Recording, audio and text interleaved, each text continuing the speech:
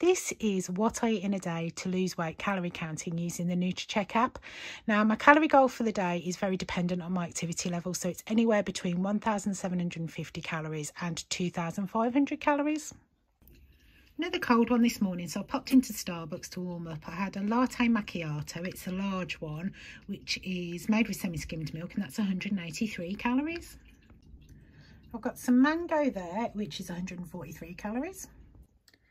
This is my lunch today. I've been to the chippy. I've got kebab meat and salad, and I've put my own mayonnaise on there. I'm going to guesstimate that it's around 700 calories.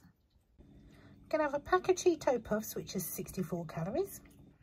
This is my tea tonight for 448 calories. I've got a cup of tea there, which is 16 calories.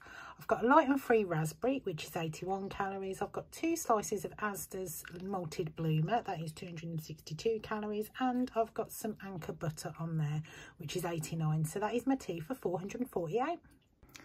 This is my evening snack tonight for 417 calories. Really fancied some porridge. So I've got some of the Protein World Slender porridge. I've got the gingerbread flavoured one, which is my favourite. It's absolutely lovely. It smells divine as well.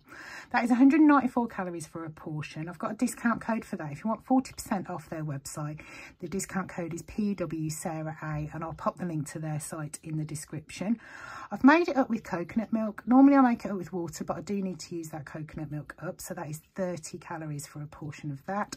And I've got a Galaxy Fusion blonde chocolate with sea salt. That is 193 calories for that. So that's my evening snack for 417, and I've used 1,996 calories today.